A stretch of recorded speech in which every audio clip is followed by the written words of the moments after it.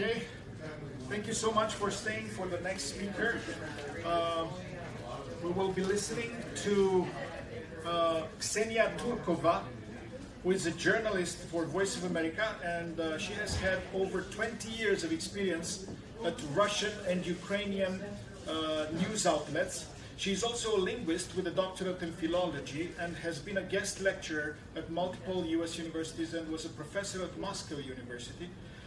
Her 2017 book, No Stress Russian, focused on making the language accessible to novice language learners. She is the author of a number of articles about how current events affect speech. Ksenia Turkova is a member of the expert committee of the Word of the Year contest also. The title of her presentation is War and Propaganda, Russia's Narratives about the Invasion of Ukraine. And I thank her very much for coming and speaking to us. She came from Washington, D.C. Thank you so much for having me. I will start with telling you a couple of words about myself, besides what has been already said. Yes, I'm a journalist for Voice of America now, and I moved to the United States in 2017 from Ukraine. I lived in Kyiv, Ukraine for 4.5 years, and before I lived in Moscow, and I started my career in Moscow, where I worked for different news outlets, mostly private, actually only private news outlets and news TV channels. Working in Moscow as a TV host and as a reporter for the news channels, I was witnessing how the situation with media in Russia was gradually changing. And how Russia actually came to what they have now, with all the censorship and repressions against the independent media, because it didn't happen overnight. It was happening gradually, and I can tell you a lot about that because I was witnessing that as a journalist working for private TV channels, and actually the first TV channel I worked for. It was maybe the most popular and influential news TV channel at the end of 90s and early 2000s, NTV, and it was very famous TV channel. All journalists in Russia were dreaming to work there. I started there as an intern in 2000, in year 2000, when Putin came to the power. And in 2001, after only 1 year of my work there, this TV channel was overtaken by the state oil company Gazprom. And after that, the part of our team started a new channel, TV6, that was also closed, shut down because of the censorship. And then the next channel we started was also closed because of the censorship. So I worked for the number of media that were always like persecuted or shut down or closed, and it was already clear that the situation is not good with media in Russia. Even in the early 2000s, we saw those signs, and I will tell you a little bit about that as well. And so in 2013, I moved to Ukraine because I got a job offer from Ukraine to create a new radio station, news and talk radio station. And I moved there with some of my Moscow colleagues. They used us as experts because they actually didn't have news and talk radio station in Ukraine, and they wanted to apply that experience in the country. And so we moved there in 2013. We were thinking we were moving only for 1 year, but then the Revolution of Dignity happened, Maidan, and I decided to stay in Ukraine. We launched this radio station that was very successful. I learned Ukrainian language and I speak fluently. So now I work both in Russian and in Ukrainian for Voice of America. Then I worked for one of the TV channels in Ukraine called Hromadske TV. It's a public TV channel and website and multimedia media resource. And then I got a job offer from Voice of America, and I moved to the United States. So I have strong connections, both with Russia and with Ukraine, and I know a lot about both countries. And I'm also a philologist. I have PhD in philology, language and literature, and my field of study is texts of media. So I research media texts, and specifically propaganda and so-called newspeak and political language, and yes, how the current events affect our language and our everyday speech, and I will talk about that a little bit as well. So to start with, I created this presentation some time ago, but every time I give a lecture about propaganda, I changed it a little bit, because we have a lot of events, a lot of things going on now, so every time I add something relevant and actual into this presentation. And I want to start, something happened. I wanted to start with something that, with the event that happened yesterday. So I will show you the picture and you will understand what. No, I don't think it's a cyber attack from Russian.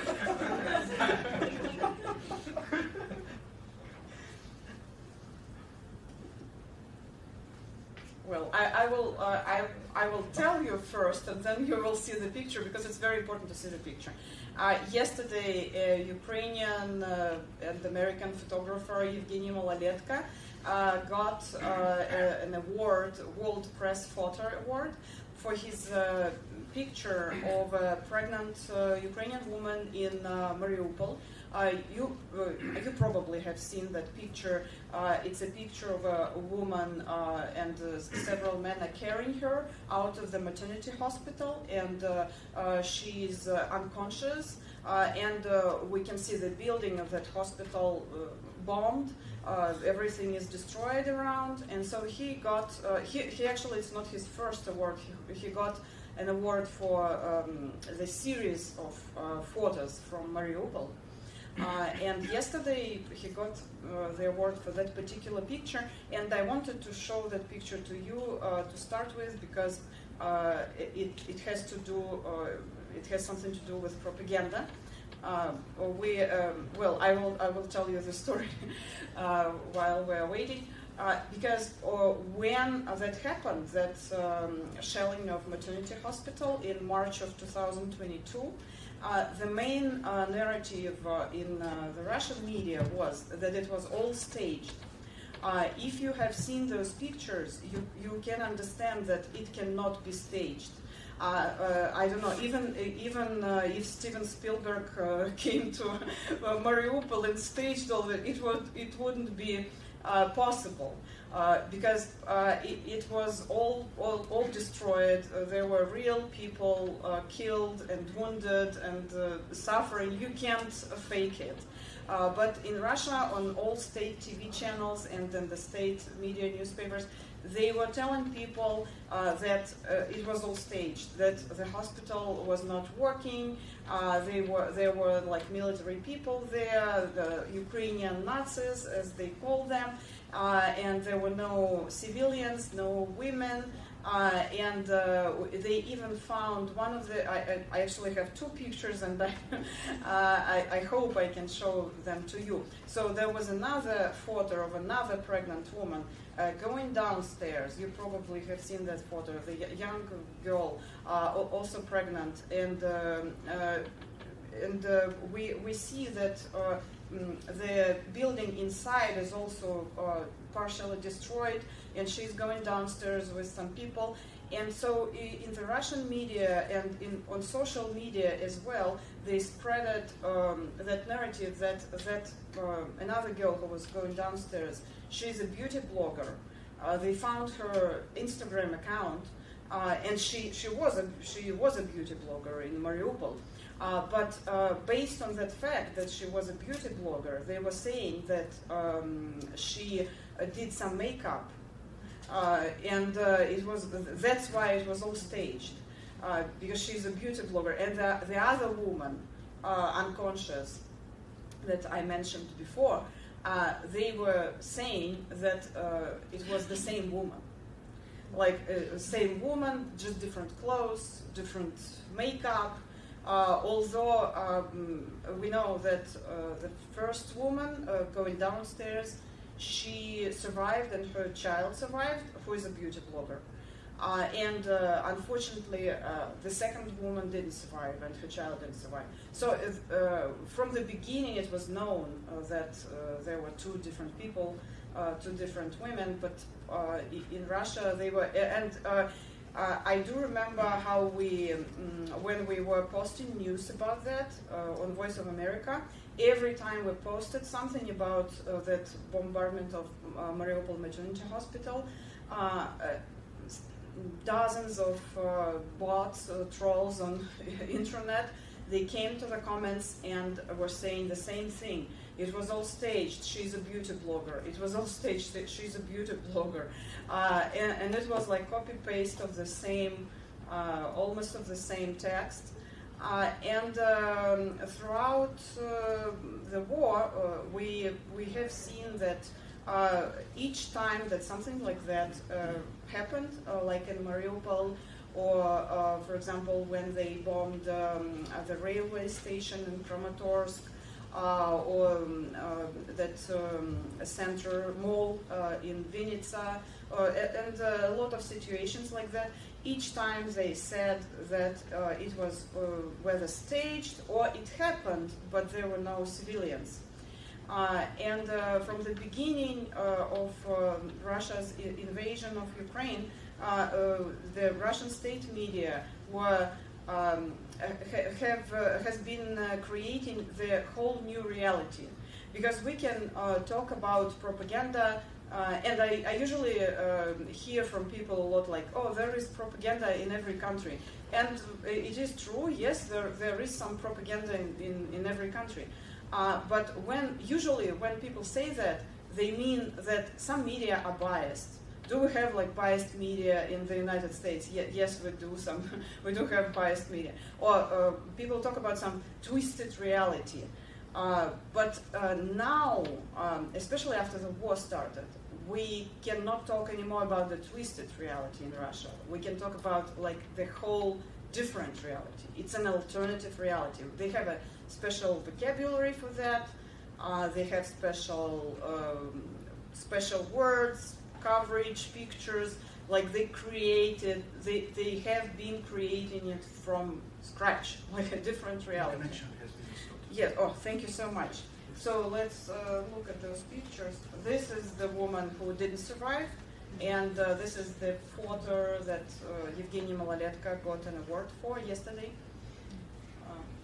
He is a photographer for Associated Press news agency.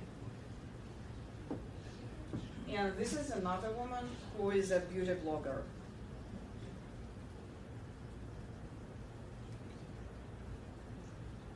And there were a lot of fact-checking materials proving that it was not staged, with all the proofs, numbers, and other things. So it was proved by dozens of independent sources in different countries.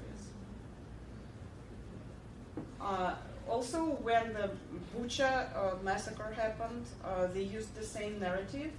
They said that it was all staged, and those bodies were fake. Like they went there and they put fake bodies on the road, and even they spreaded one video where, as they said, you could see the body moving, like the car is passing by and the body is moving behind. But it was not moving, because there was also a fact check after that.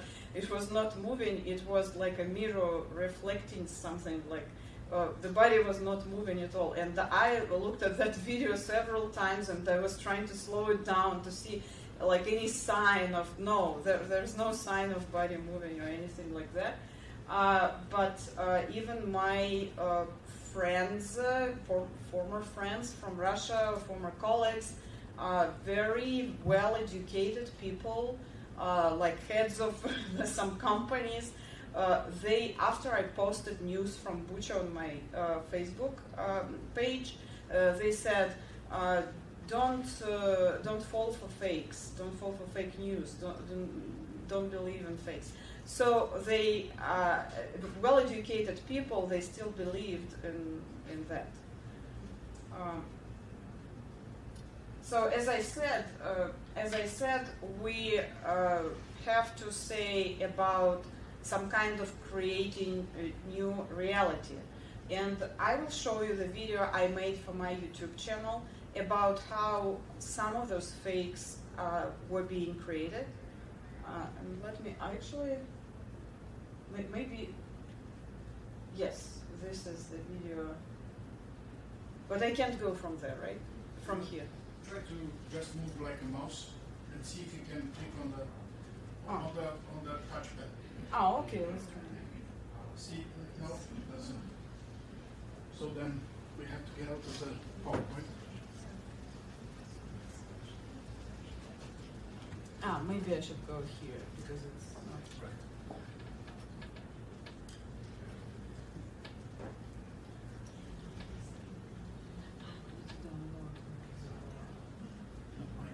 Okay. This one? Yeah. Hi, I'm Ksenia Popova. You asked me to do more videos on debunking Russian propaganda, and here is one unbelievable story that happened in April. Well, I'm sorry, the sound is not very good, but it doesn't go here. So when the world found out. Well, then we need again the tech guy. Yeah. Oh, I'm sorry about that. Yeah, I don't know their connections for the sound. Okay, so there was one video, and I think it was right after Bucha happened. They showed on one of the Russian state TV channel. They showed a video of so-called. They claimed they were Ukrainian military, like doing a makeup on some dead body or a fake body. I'm sorry, on some fake body. And they say, you see, they are preparing that body to be put somewhere in Bucha or other cities in Kiev district. But then, what happened? They showed it on one of the state Russian TV channels, and one of the film directors of the Russian series, Russian TV series, she recognized her video. She filmed in one of the Russian cities. And it was a fake body, but it was like a criminal series about some criminal series, and they made this body specifically for that series, and they threw it out of the window, so the body fell on the car, on the roof of the car. Then they were doing some makeup and stuff, and she recognized it. And I called her and I recorded her saying, well, it's my video, I'm going to sue the channel that showed, but it didn't end well. She actually had to leave the country, and now she lives in Germany. Not because of that reason, but because of many reasons. She was also a volunteer, and she was helping Ukrainian refugees to get out of Russia, where they were forcefully brought. So that's why she left Russia. And we can go without video. Yeah, I'm sorry. I'm waiting for the tech person. I don't know what's going on.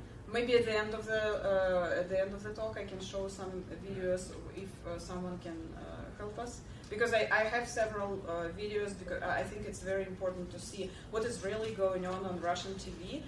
Because I think here a lot of people, they don't understand to what extent this propaganda works, and sometimes it's to the extent you can't even imagine. You cannot even imagine. It's total dehumanization of the whole country, the whole nation, and so on. So it's very important to see those pieces as videos. But actually, this one is not. I talked about it a little bit. So it shows Let me continue. It shows the PowerPoint, but not the videos. Okay. So as I said, Russian state media are creating the alternative reality, like in series Stranger Things, we have Upside Down, and that is what is going on in Russia now. Now, before I start talking about the main narratives of Russian propaganda about Ukraine and about Ukrainians and about war and the main tools they use, because as a philologist I analyze the words they use and the rhetorical tools. But before, I wanted to mention one book maybe you will be interested in. There is a famous Russian writer, contemporary writer called Dmitry Glukhovsky. He also had to leave Russia because there was a criminal case against him open, and he was persecuted by Russian government because of criticizing the war. Several years ago, I think it was before the pandemic, yes, because I was listening to that book during pandemic, he wrote this book called The Outpost. And actually, it's a book about propaganda. You can find it in English. It's about Russia in the future, when some kind of civil war happened, and Russia is not that big anymore, divided into several, not countries, but just some parts of Russia that are fighting with each other. And there's the center in Moscow, and there is Tsar at that time in his book.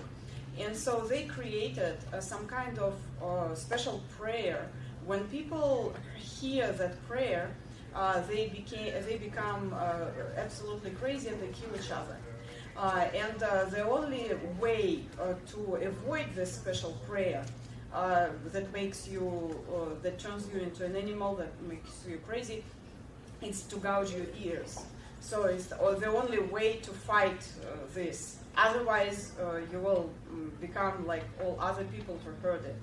And I think it's a very, very good picture of propaganda and to what extent it developed in Russia now, because you cannot resist it.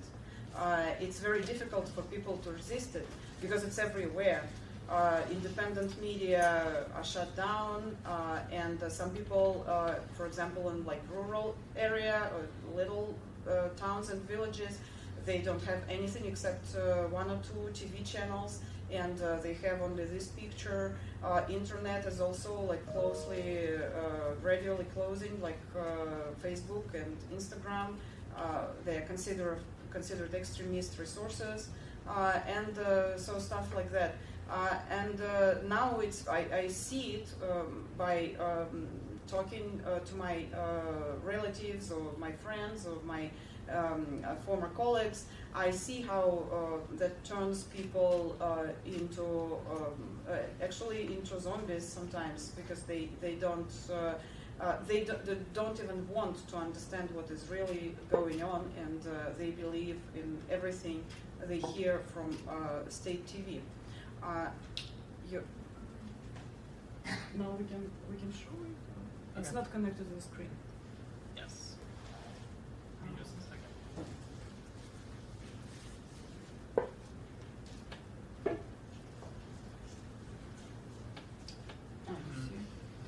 It's okay. I can go on with this, but I will have 3 more videos at the end. Okay.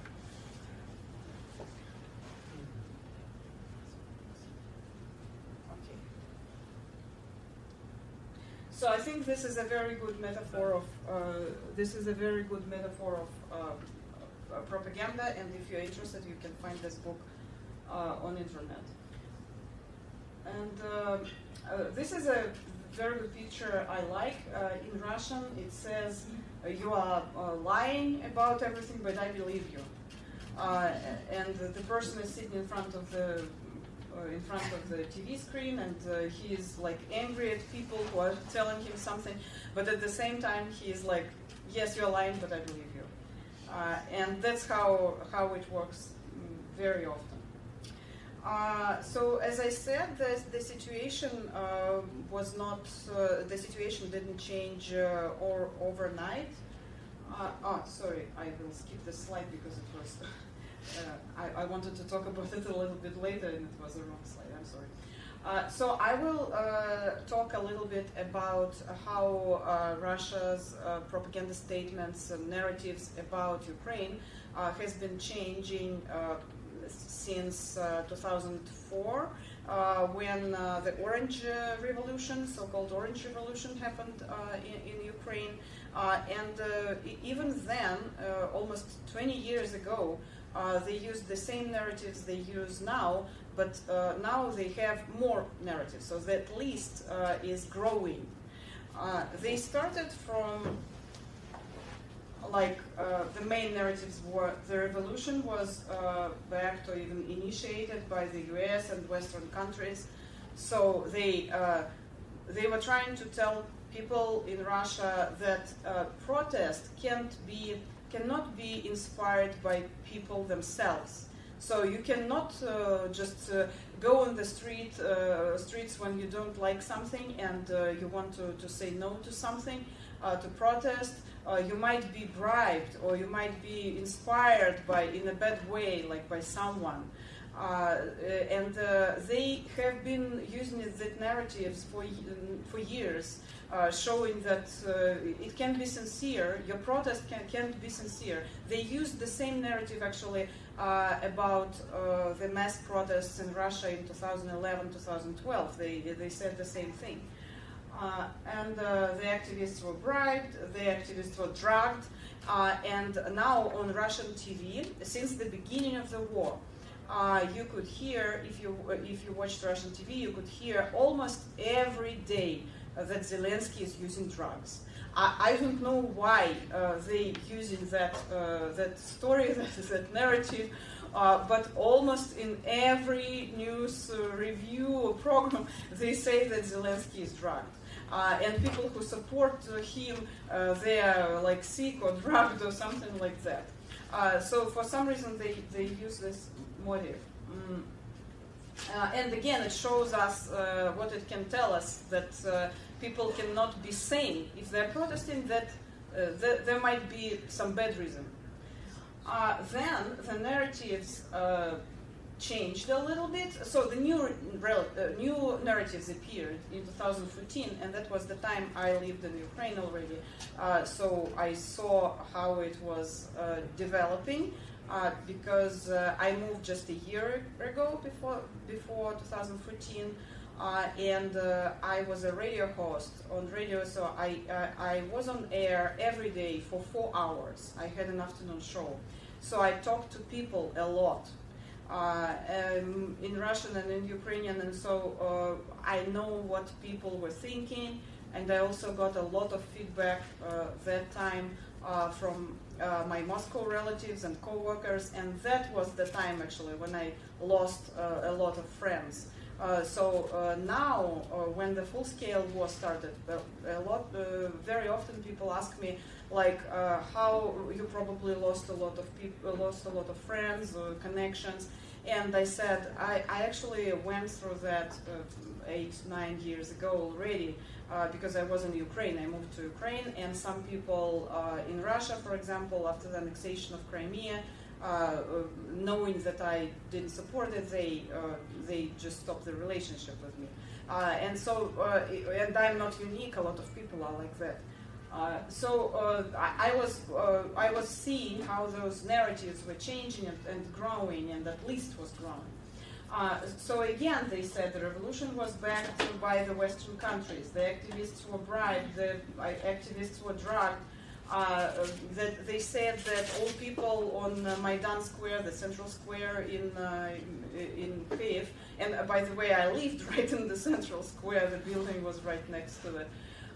So I've seen everything that happened there. And they said that all people there were like drunk. They were only people, like poor people, came from different regions. They are drunk there. They're not doing anything, without job, homeless, like something like that. Again, trying to push that narrative that normal person cannot protest. And also, when the invasion of Donbass started, they added one more narrative, Ukrainians are bombing themselves, and they use it till now. So they were saying that they did it, not us. The Ukrainian president is a failure. That's what they said about Petro Poroshenko at that time. And on Russian TV, you could see a lot of newspapers criticizing, for example, like how he looked, what suit he was wearing. And I do remember one piece on, I think it was a state Russian TV channel, Russia 24. They said, I don't remember well, maybe Russia 24 or NTV, they said that Petro Poroshenko, during one of his visits in some country, I don't remember where exactly, they noticed a hole in his sock. And so they showed it, they zoomed it in, and they dedicated, you know, the whole piece to Poroshenko's sock. And that's how they talk about appearance, physical conditions. So the things you wouldn't actually talk about, they are not relevant, and it's not ethical to talk about people like that. But that's all tools they use while talking about other presidents, and not only about Poroshenko and now Zelensky. They talk they talk like that about Biden. And about European leaders and about many other people. So Ukrainians are bombing themselves, Ukrainian president is a failure, Ukraine can't survive without Russia, and here they use and they still, they have been using that brotherly nation concept. This concept, they borrowed it from the Soviet time, when Stalin was the father of the nations, and the nations were like brothers, although Russia, you know, was a big brother, and other nations were a little bit oppressed by that brother in the languages and cultures and so on. And so they continue to push that narrative about brotherly love. They say we are brothers, but what I noticed in the last maybe several months, maybe the last part of that year of the war, they started to decrease they started to decrease that concept, because it doesn't work, and people you can't say at the same time that all Ukrainians are Nazis and like you need to hate them, and on the other hand you are saying they're our brothers. It doesn't add up.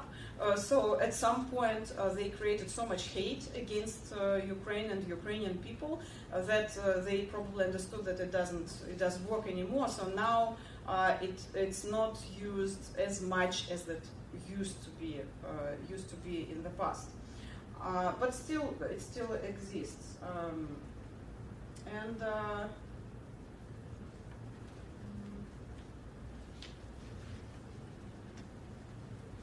While we have the tech person here, maybe you can try one of those videos. Try one of those videos.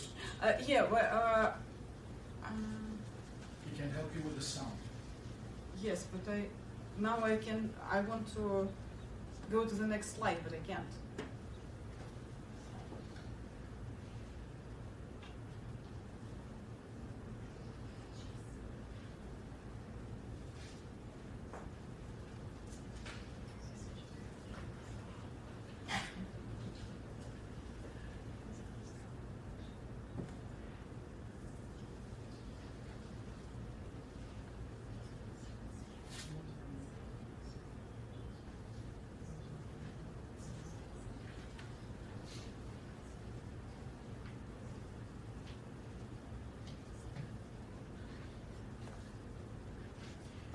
So when the full-scale war started in 2022, the list of those narratives grew even more.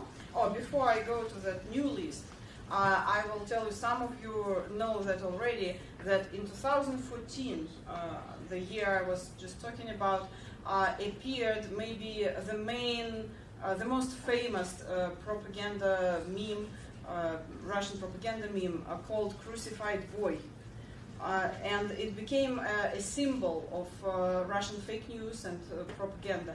Because in 2014, after the invasion of Donbass, they released on one of the TV channels, it was Channel First, the main state TV channel in Russia.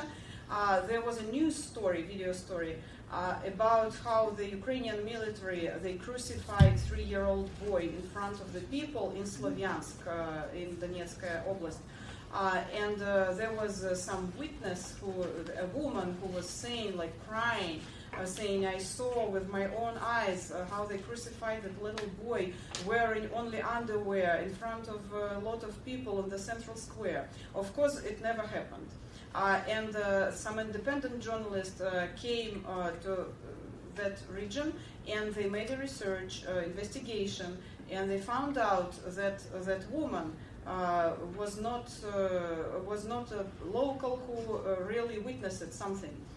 She was a wife of one of the leaders of those military, pro-Russian military groups.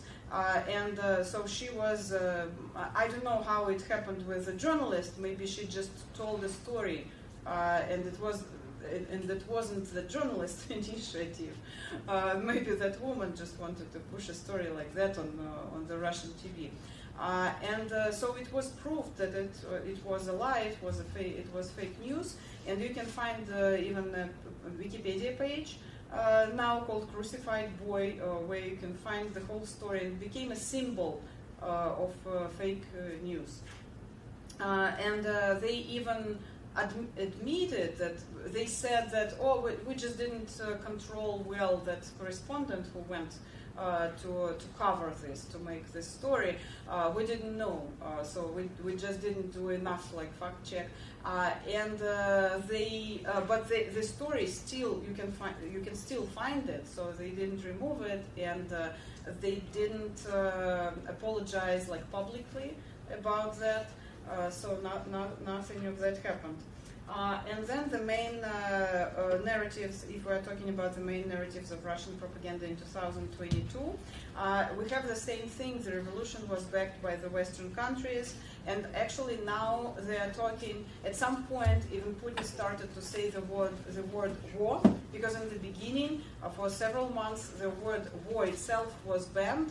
And you can even go into prison if you say war instead of special operation. You can get 15 years in prison for that.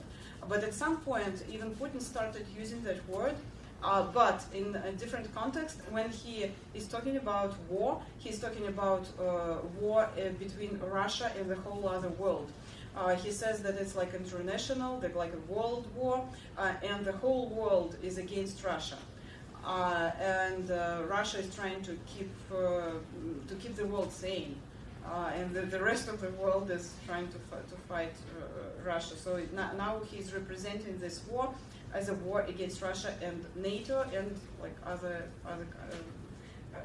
different Western countries and organizations. Also, again, the activists were bribed, drugged and stuff, and Ukrainians are bombing themselves or staging the atrocities. The Ukrainian president is a failure. Ukraine can't survive without Russia. They need Russia. As I said, Russia is fighting with NATO, not with Ukraine, and NATO wants to pull Russia apart. That is one of the main narratives now. To destroy it and to turn Russian children into perverts. And you know, that is funny and not funny at the same time, but they use this narrative all the time, and almost in every speech Putin talks about that, saying the Western society is degrading, and Russian society keeps the great traditions, and on the West they don't have mom and dad anymore. They have parent number 1 and parent number 2. And he talks about that all the time. So it's something that bugs him. I don't know why. It's maybe for the lecture of some psychologist who can analyze why Putin is so attached to this topic. I don't know. but I can only, as a linguist, as a philologist, I can only notice that he uses it a lot, and he says a lot of things like that. By the way, before the war, several days before the war, he always uses some sexually inappropriate jokes or connotations or referrals, and it's very, sometimes it's very weird. Right before the war started, he said, he used the phrase from one of the Russian punk group songs, and that punk group song is about necrophilia. And he used the line from that song saying, whether you like it or not, you need to tolerate it. Saying about Ukraine, whether you like it or not, I will do what I want with you, the meaning is. And when people heard that, they were like, well, he's using the line from the song about necrophilia.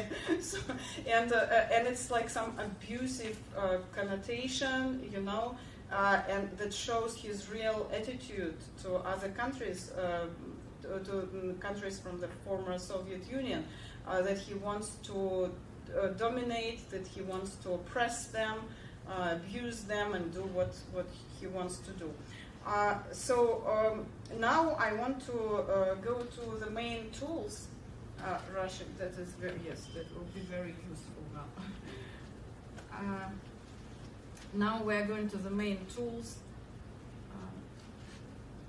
of Russian propaganda, and this is my favorite part as a philologist.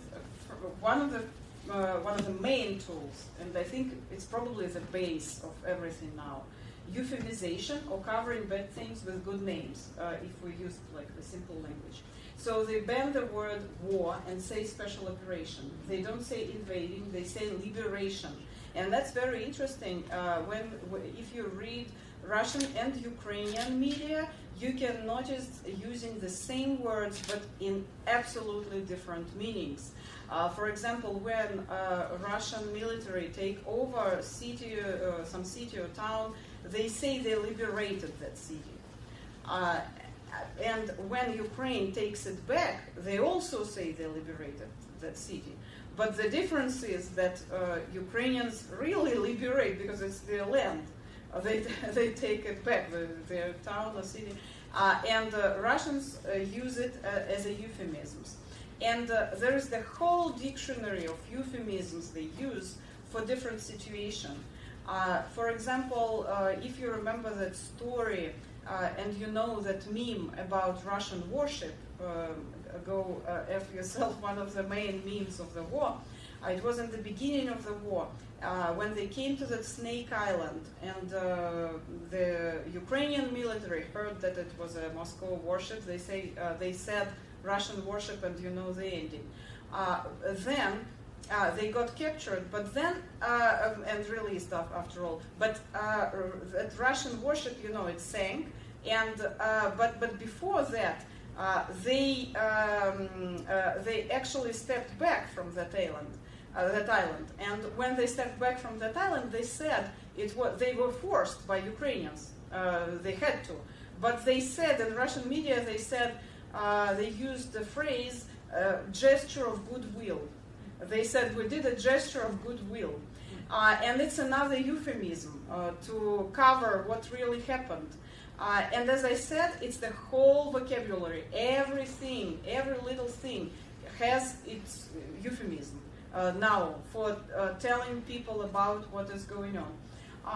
Liberation or helping brother nations. And so these are the main tools: overloading audience with information, mirroring or reflecting, and hate speech. And I will talk a little bit about each of them.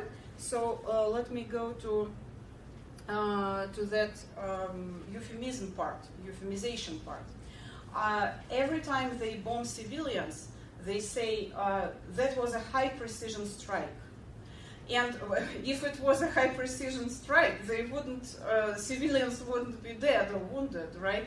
And every time it happens, if you can analyze, you can pick any event related to bombing civilian objects, like Kramatorsk I mentioned, Mariupol Maternity Hospital, Vinnytsia, and so on. The list is big. And every time they said it was a high-precision strike. They are saying we didn't do any harm to the civilians because it was high-precision strike. But with time, when people understood that it doesn't add up, and actually they use it every time when civilians die, it became like a synonym of aggression. So when you say high-precision strike, it immediately has this association with aggression and with civilians dying. That was another euphemism they use a lot. And there was a funny name funny meme about bavovna. I don't know. I know that one person for sure knows about that in this audience. Who knows about bavovna? So bavovna in Ukrainian is cotton material, cotton. In Russian, it's the different word, хлопок. And in Russian, we have two words that spells the same. They have the same spelling, but they have different pronunciation. We have хлопок as a material, and we have хлопок as a sound, as a clap. So the difference is in stressed syllable. And on internet, some of the Russian trolls, bots, they were trying to pretend Ukrainians, and they were trying to write something in Ukrainian. But obviously they used Google Translate, and Google Translate doesn't see the stresses on the syllables. So the Google Translate translated хлопок as хлопок, bavovna. And now I will explain what it means. So that's how people knew it was not a Ukrainian person writing, because they're absolutely different word. What does it mean хлопок in Russian newspeak, propaganda language? It's another euphemism. Each time there is some explosion in Russia, on Russia's territory, they use the word хлопок. They don't say explosion. They say хлопок or loud sound. Because they don't want to tell people the truth and to show that really like some explosion happened. So they use хлопок in Belgorod, on the border with Ukraine. And so they use a lot of things like that, and хлопок is one of the main euphemisms in that dictionary of vocabulary of war. That's why they were discussing some хлопок, some хлопки explosions on the Russian territory.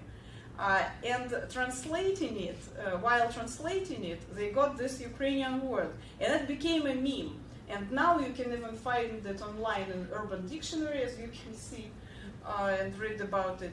And in Ukrainian media, they use it a lot, like ironically. They say, another bavovna happened, another explosion. It means some explosion on Russian territory.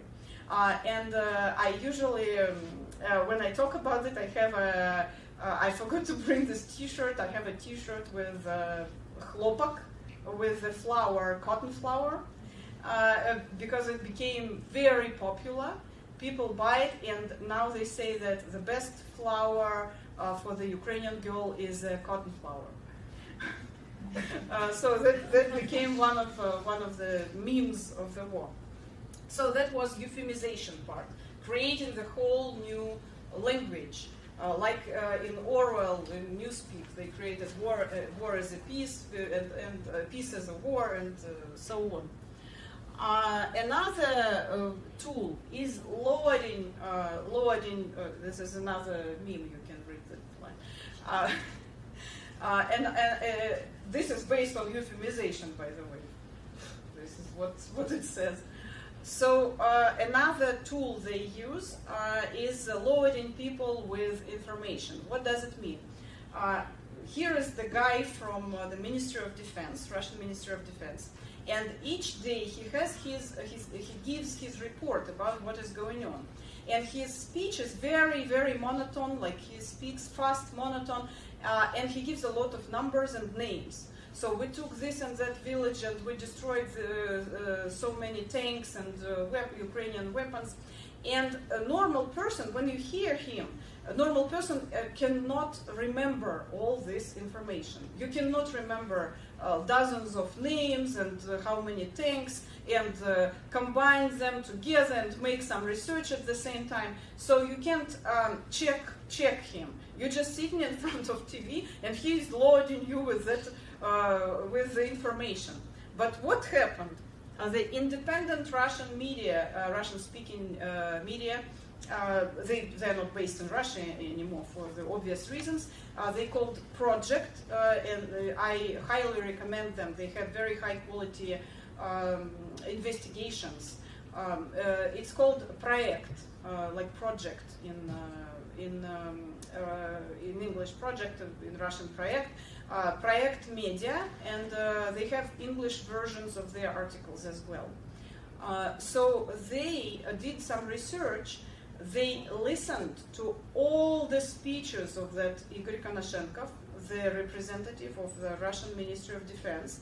They wrote down all the numbers and names, and they did some analytics based on that, and they found out that, first of all, he named the cities or villages that not even exist in Ukraine, or the whole regions, like new names.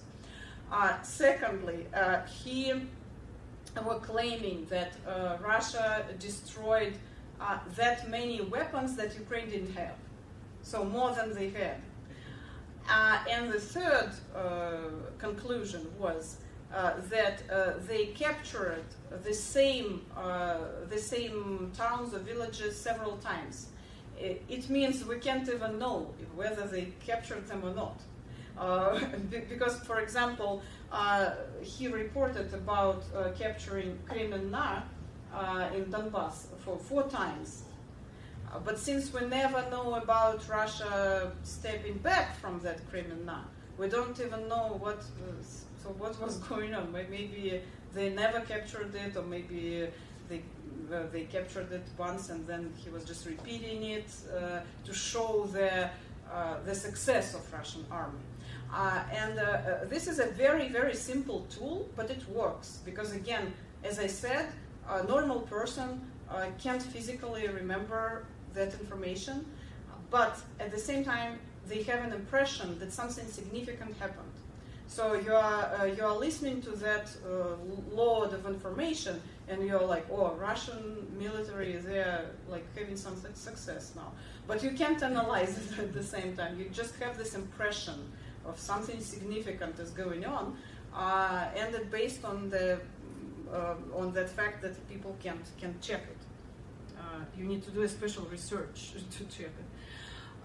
So I put this question, what is this about? Because if you read those lines without knowing who said them, you might think that it's maybe some international organizations, representatives, they were talking about Ukraine, about people are killed, tortured, thrown into prison. Maybe something said it about Russia, because it looks like something in Russia, bombing hospitals and schools. Maybe someone was talking about, but no, these are all quotes from Putin's speeches, and he was talking about Ukraine. And we can see here the third tool I was going to talk about, called mirroring or reflecting. So he uses the same, absolutely same words and lines and phrases they use against him. When they say, when international leaders and organizations said that Russia is bombing civilians, Putin said that Ukrainians are bombing civilians, that in Ukraine there is no freedom of speech, they throw people into prison, they ban some media or some political parties, and so he uses absolutely the same language. Sometimes it's the same words. It looks like a quote, but he's just reflecting it. It was very well said, I would say, when he met Biden before the war. They had several months before the war. They had this conversation, and Putin said, no, it was. I'm sorry, I mixed it up. So you remember that situation when some journalist asked Joe Biden, "Do you think Putin is a murderer, and Biden said, mm-hmm. And so a lot of people, a lot of media quoted that. And when Putin knew about that, he said a very popular kids expression, кто так обзывается, тот сам так называется. It's difficult to translate, but I forgot the English equivalent. That sticks on you. I'm a glue that sticks on you. What is the whole expression? I forgot. Whatever you say. Whatever you say, yes, sticks on you. So that was the Russian equivalent. So he used that child saying about Biden, and actually that's the instrument he uses, the tool that sticks on you. So whatever people say about him, that sticks on other people. He put those labels on other people, the same thing. And the last tool, number 4, is just very simple hate speech. And as I said, the level of hate speech in Russia is unbelievable. I wrote an article, one of the articles for Voice of America. I compared the narratives in Rwanda during genocide in Rwanda and what kind of narratives they use now in Russia. And it's scary how they're similar, because they use the same tools, and sometimes almost the same words, and sometimes it's very hard to realize to what extent the hate speech on Russian TV now is like blooming. It's almost in every program, and they let themselves say things they didn't let themselves say before the war. So you've heard about killing that very popular patriotic military blogger in Russia. He was giving a lecture in St. Petersburg, and some woman came to that lecture. She gave him like a statue, like a figure statue, and there was a bomb inside, and so he was killed, and some people there were wounded. And he was one of the most popular military bloggers whose posts were like real fuel to that hatred and to hate against Ukrainian and Ukraine. I wanted to show you one short video, if you can help me, where he is saying this, like, we will kill everyone, we will rob everyone. So he used like real hate speech in his posts, and after that happened, I watched his Telegram channel a little bit, his videos, because of course I was not a follower of that blogger, so I just knew about him. So I decided to watch some of his videos, and he said words like, this country should not exist, like very straight, without any, this country should not exist, we need to, they are not, there is not only a group of Nazis, they are all like that, we need to annihilate them. So he used language like that in his videos. Unfortunately, it got blocked again. Okay. It gets blocked. Oh, okay, I'm sorry. Sounds like the counter informations. Because it's related to this. Yeah. So, and one of the most famous quotes of him was, "We will kill everyone, we will rob everyone who needs to be robbed." And he said that phrase in Kremlin. After the ceremony, there was a ceremony when they annexed the 4 regions, new regions of Ukraine. There was a ceremony in Kremlin, and after that ceremony, he was filming himself, like doing video selfie, and he was smiling and saying, "We will kill everyone, we will rob everyone." So can you imagine in Kremlin, like after some government event, and where he was invited to, and he's saying he wants to kill people, and if we can't see it, it's okay. It froze everything. Now it's okay. Maybe I shouldn't put those links here. Yeah. We have to restart it again.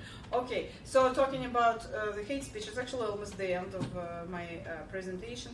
There was another a journalist, a TV host, Anton Krasovsky, who worked for RT, Russia Today, and who said in one of his interviews with a famous Russian writer who also supports Putin and the so-called special operation, and Anton Krasovsky said in this interview that Ukrainian kids should be burned in their houses and drowned and stuff like that. After that, he apologized and he said, "Oh, I was too emotional," and something like that. But the quote was already everywhere. And also, one of the main propagandists of the regime, Vladimir Solovyov, who is a host, TV host of one of the most popular weekend TV shows, he said once, he says something like that all the time, but one of the most interesting and shocking examples for me was when he said that he compared that special operation with deworming a cat.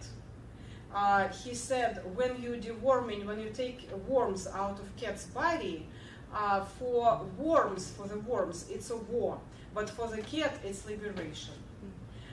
So here we see the total dehumanization of people because he basically compared them to worms.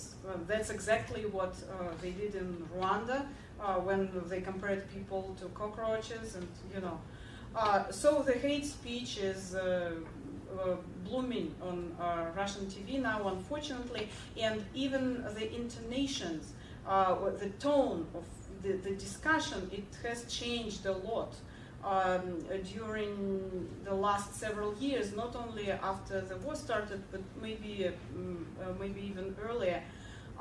People just yell at each other. They can't talk calmly. If you watch the Russian TV show, they yell, they call each other names, sometimes they would fight, and it's embarrassing to watch this. But what it does to people who are watching this kind of content almost every day, people start talking like that. And I noticed it by communicating to some people in Russia, because they speak with the same intonations, the same tone, they yell, and it's actually, it's very sad, so how it works. That's probably all I wanted to say. Let me check here. I'm sorry about the technical issues. Yes. I forgot, and I had very funny picture for you to show. By the way, that Solovyov, one of the main propagandists, by one of his cases, we can see how the hate speech and how propaganda can really work and kill people. Because in September, when they announced the mobilization, one of the narratives of the state TV was criticizing that mobilization. It might feel, you might think that it doesn't add up, but it does, because they wanted to show that they are fighting for like civil rights of people. They're propagandists. They are good people, and they don't want to people be taken to war without any reason, like against the law. Everything should be according to the law, and we will watch it. And Margarita Simonyan, the head of Russia Today, was pushing that narrative, and Vladimir Solovyov. And Vladimir Solovyov, he is so-called turbo patriot. Patriotic too much. And he said in one of his shows, he said that I would just shot those military recruiters, commissioners who are doing something against the law and who recruit people against the law. And you know what happened the next day in Irkutsk? A guy went to, he really shoot a military recruiter. So he gave that signal to people that aggression and violence are allowed. And why I was talking about the funny picture, because I wanted to tell a couple of words about one of the main people in Russian politics who are associated with the hate speech. It's Mr. Medvedev, former president, who runs his very popular Telegram channel, and he is known. Yes, he uses the language. You can't even I can't wrap my mind around that, because where does he take all those words? He uses a lot of very, very offensive language against different political leaders, different countries. So the words they're just no words. You cannot use word vocabulary like that. And he uses all of them against Americans and Europeans. French people, German people, everybody. And this is the picture I wanted to show you. This is the Medvedev who was between Putin and Putin. So yes, I think we should wrap it up. I just wanted to. Yes, these are some 7 most common tricks of the trade used by successful propagandists, and named by the Institute of Propaganda Analysis. We can find all of them in Russian media now. They use all of them.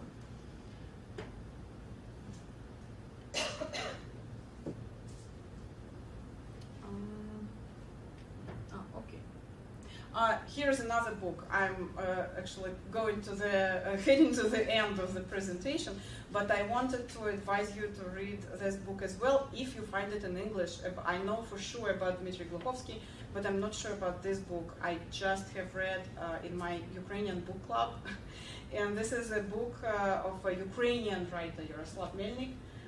This is a dystopia, and I found very, very interesting how he described the role of the language in this book.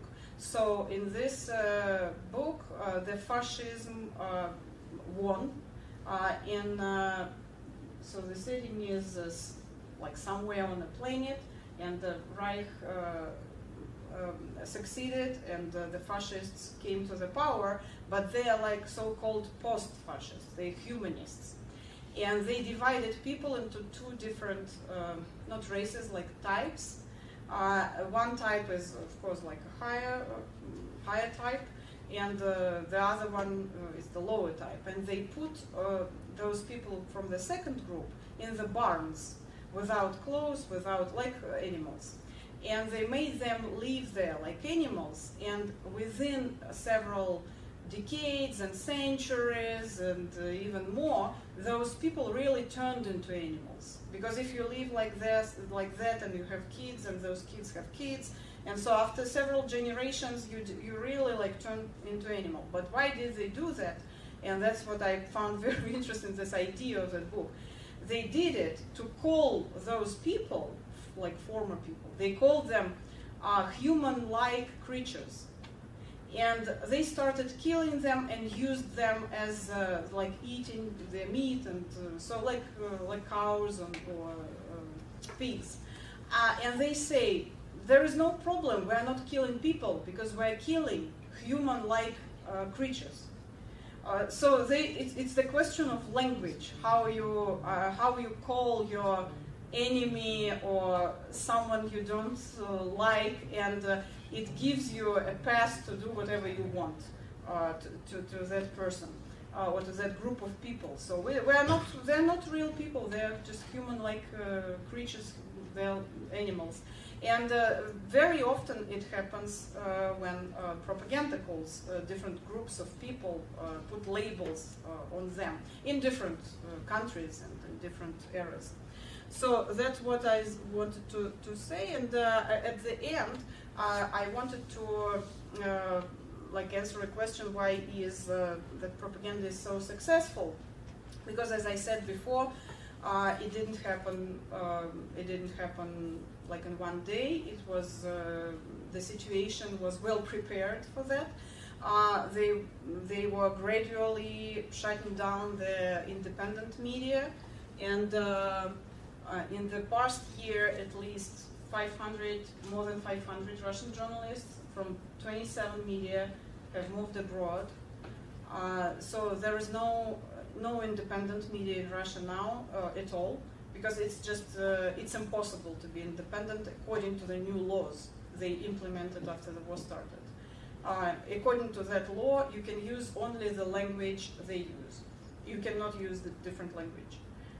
And if you do, the criminal case can be opened against you, which happened with a lot of people, and they had to escape. Or some of them are unfortunately in prison or had huge fines or something like that. So that is maybe that's why it's so successful, because it's very well done, and they put a lot of effort in it for many years. And people are surrounded by that propaganda. They have no choice what to read, what to watch. And this choice is getting smaller and smaller. And I asked you to bring me a newspaper to show something. So the situation with the independent media in Russia, I like to compare it with some high school contest we had when I lived in Russia and I went to high school. That contest was for the parties. We used it for the parties. Dancing on a newspaper. Have you ever heard about that? So when you put a newspaper like that and you have several couples and they dance on a whole newspaper, then you fold it like that and you dance on a half of a paper.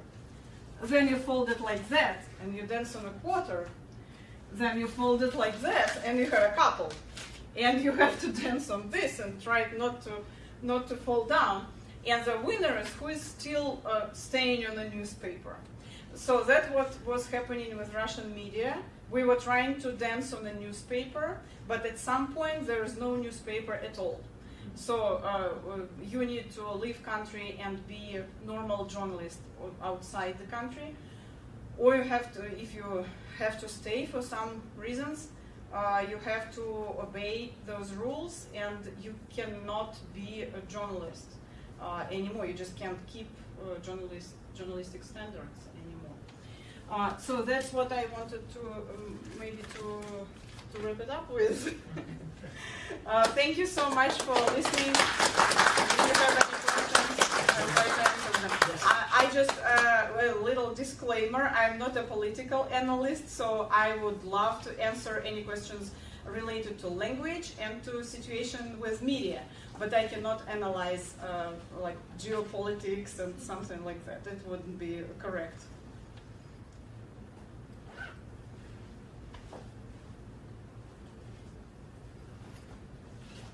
Yes. So you talked about high precision strikes, right? That actually hit Russian cities, right? Just 4 hours ago, I just checked the social media. There has been another high precision strike in the Russian city of Belgrade, where 3 Russian citizens were injured. That was a strike by Russia. It accidentally hit its own city. It happened like 5 hours ago. And so my question is, how often do these strikes by accident hit accidentally Russian cities at the border? Oh, I don't know. To be honest, I don't know the statistics, so it's hard to say. But about the situation in Belgrade, by the way, they used a very specific phrase talking about that. I cannot translate it into English. Maybe you can help me. It was нештатный сход боеприпаса. They said нештатный сход боеприпаса happened. It's absurd. It's totally absurd. I cannot even translate it. An unexpected drop of ammunition? Something like that, but it's a very specific, like that official language. Yes, an unexpected. Нештатный. Yes. Uncounted for? Maybe. So they didn't say хлопок about that. They said unexpected drop of ammunition.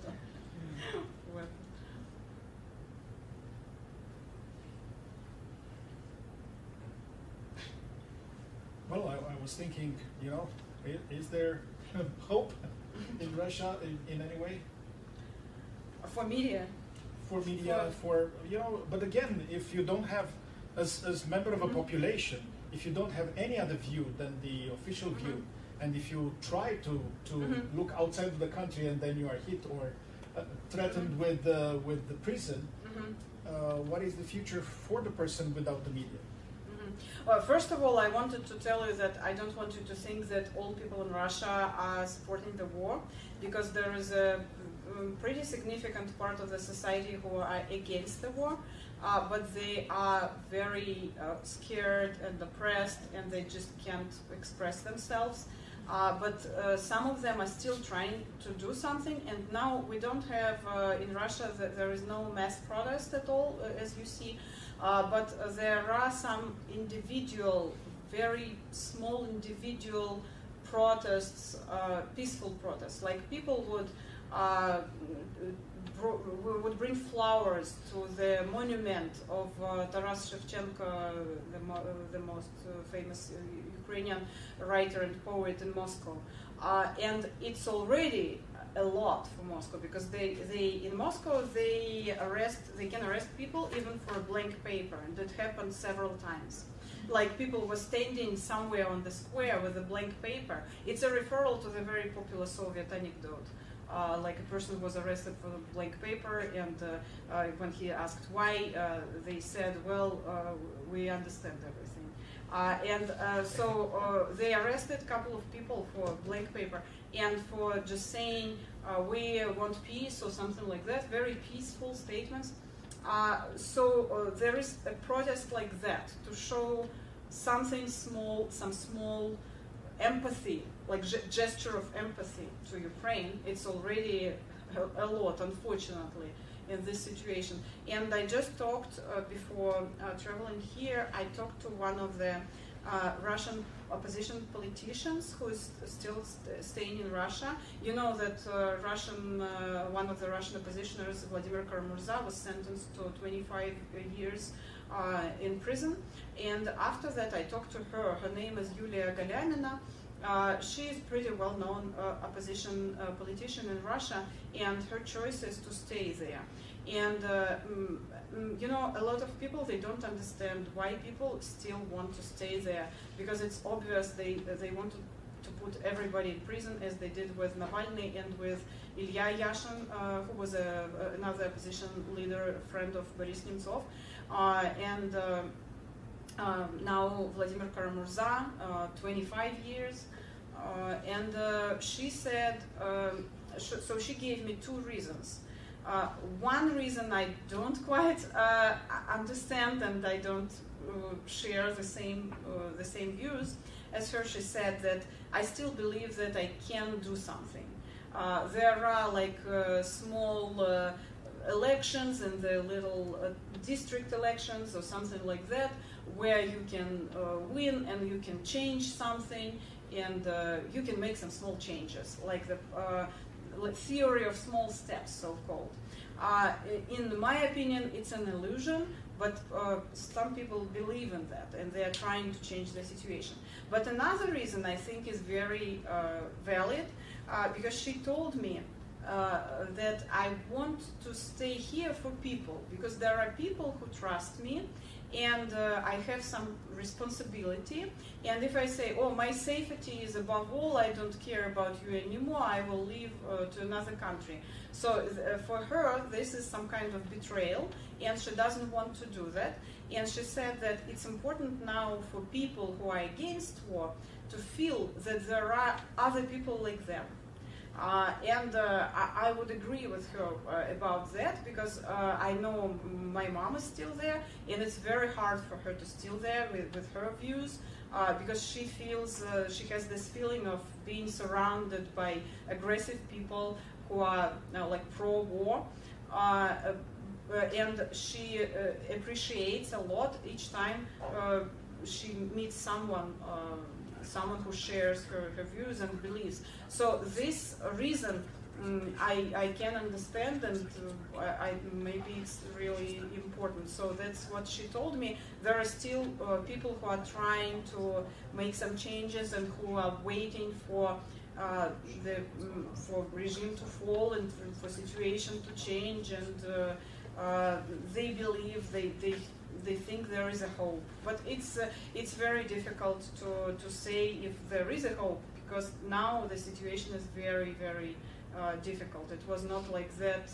It's maybe first time it's like that, and that's why people compare it to Stalin era, because even the sentences, the prison sentences, are like in Stalin era. So from that lower point, how Russia can get to like normal life again, I think it would be very, very difficult. So what does really happen with the families of the people, journalists who leave the country? Do they target their families? Yes, some of their families, and I have friends, colleagues whose families were targeted.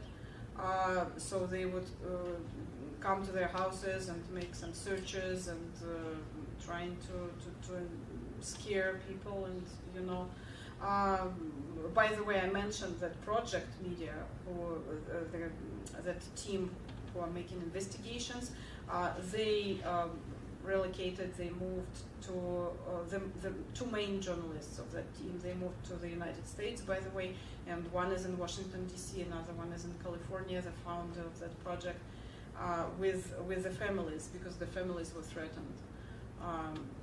So usually they try to move with the families, and if the relatives are still there, it's hard for them to work because of the relatives staying there. I am talking about journalists who moved out in the last year after those new laws, because it's not that dangerous for me. For example, I moved many years ago. And I'm personally, as a person, I'm not labeled as a foreign agent. But a lot of people who moved out, Voice of America is labeled as a foreign agent, the whole organization. But the people, sometimes they label a person. And those people I was talking about, they labeled personally as foreign agent.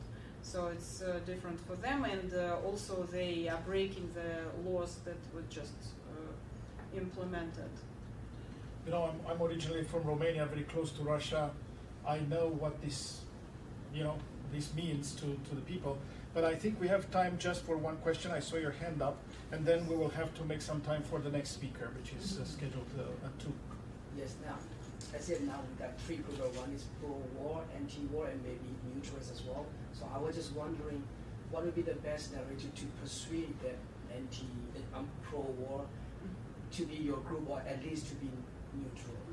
This is a very good question, and there are those groups, as you noticed, the pro-war, anti-war, and the neutral group. And that neutral group is the biggest one. And actually, it's the most dangerous group, because they just don't care. They are saying that kind of people who say, like, we want to be like far from politics. There are even jokes about that. There is an anecdote, two people in the police van are going somewhere, and one is asking, which concentration camp are we going to? And the other one is replying, I don't know, I'm trying to be out of politics. So they even have jokes about that kind of people. Because actually, pro-war people, in my opinion, it's easier to turn them into anti-war, because when they see because they are pro-war, aggressively pro-war, they want some results, and when they see that there is no results, war is going and going, people are dying, and they're sending people to war, it's easier to turn them against the government than that neutral group that is like, we don't care, we just want to post our cats and recipes on Facebook. And yes, there are a lot of people like that. And I talked twice in the beginning of the war, I mean several months after the war started, and recently to a researcher from, by the way, I think she's from here. She's based here. Natalia Solovyova. St. Louis? Huh? St. Louis or the United States? No, in Missouri. I think she's based in Missouri. I might be. Let me. I need to check. So she is sociologist, and she made, with her colleagues in Moscow, they made a research in Russia. They made a research They did like a huge poll. They asked people in Russia, people from all those three groups, and they figured out that that group was the biggest one. And after a year of the war, they made the same research, the same poll as well. They figured out they had a hope that the neutral group will decrease, so people would turn into like anti-war people. But they say it stayed the same. It stayed the same after the year. Well, I would like to listen to you for the next 2 days. if you have the time. Oh, I'm sorry, I took a lot of time. If you have the time. I know that when the subject is rich, you never want to end because it seems like you need to share. It happens to me many times when I talk about that part of the world. But thank you very much for okay.